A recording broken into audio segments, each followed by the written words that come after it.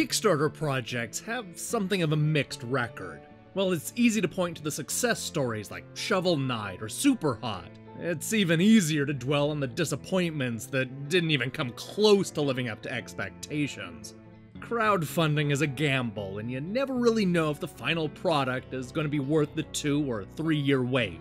That was my concern going into Thimbleweed Park, the brand new point-and-click adventure game from Maniac Mansion and Monkey Island masterminds Gilbert and Gary Winnick. I figured there was no way it could possibly live up to the track record and hype. Boy, was I wrong. Not only is Thimbleweed Park one of the greatest graphic adventure games I've ever played, but it's also the best thing to come out of Kickstarter. Period. This is one of those games that's a little tough to talk about. What starts out like any other crime thriller quickly escalates into something a lot more convoluted, giving us a story that twists and turns in ways I didn't see coming. The whole thing centers around a pair of detectives who descend on the small town of Thimbleweed Park to solve an unusual murder mystery. It doesn't take long for Agents Angela Ray and Antonio Reyes to get sucked into a world filled with unusual characters who all seem like they could be guilty of something. As Ray and Reyes conduct their investigation, they'll learn the backstories of a number of eccentric characters that connect to the bigger picture.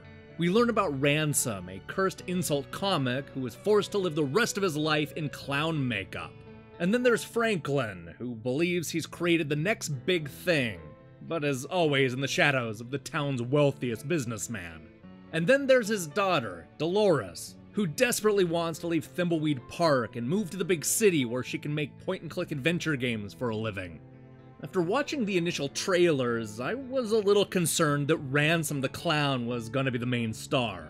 To put it bluntly, he's a purposely annoying character who curses like a sailor and is hated by the community for good reason. Thankfully, the trailers were misleading. While he's certainly central to the story, we spend most of our time with Ray and Reyes as they pick up clues and use the city's tube-powered technology to solve the case. Eventually, the game will allow you to switch between these characters to cover more ground, but even then, I was controlling the 2 detectives for a large majority of the time. In true graphic adventure style, the idea is to talk to the townspeople and pick up items that can be used to solve the many puzzles scattered around Thimbleweed Park. Unlike most recent point-and-clickers, this one stays true to the Maniac Mansion interface. This means that the bottom third of the screen is made up of your inventory and a list of verbs you can use to investigate your surroundings. This may seem a little clunky at first, especially if you're used to the more streamlined point-and-click adventure games, but it ends up being easy to use and a fun source of a lot of comedy gags. It's also worth mentioning that some of the more common commands like talk to, open, and look at are mapped to the mouse button, so you won't always need to rely on the list of verbs.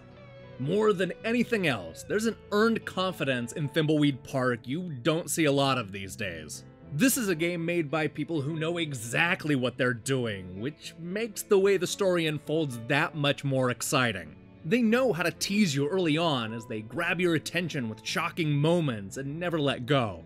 This is a team that knows exactly how to create an expertly crafted graphic adventure and what to do to avoid the many pitfalls along the way.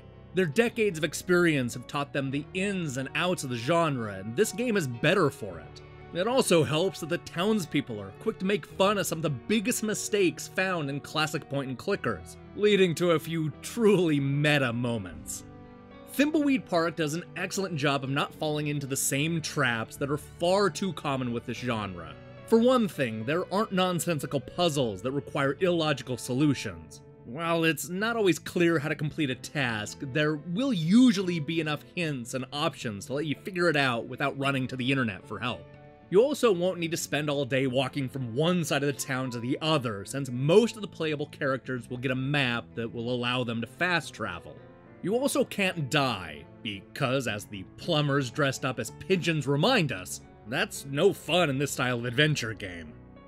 Unfortunately, a lot of the things that are great about Thimbleweed Park are also the moments I can't talk about in a spoiler-free review.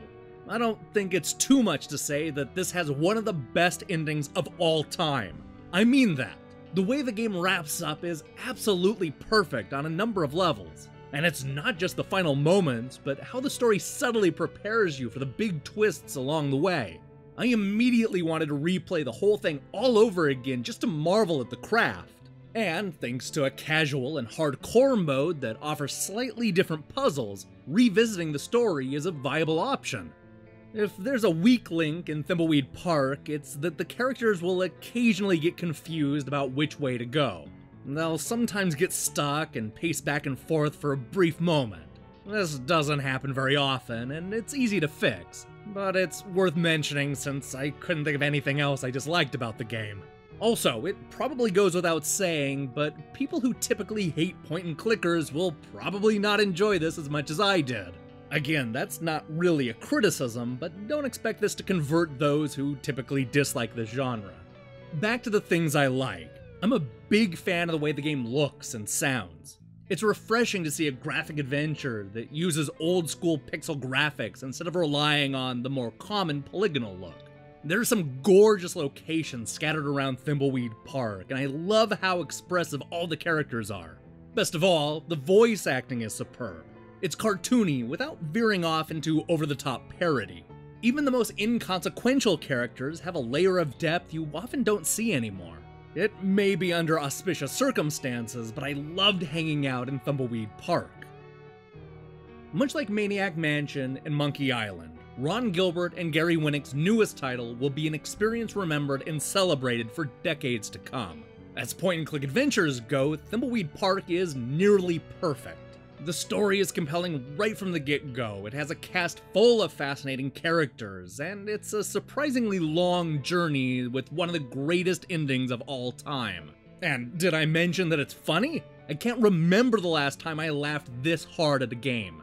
If you grew up loving point-and-click adventure games, then Thimbleweed Park is an absolute must-play.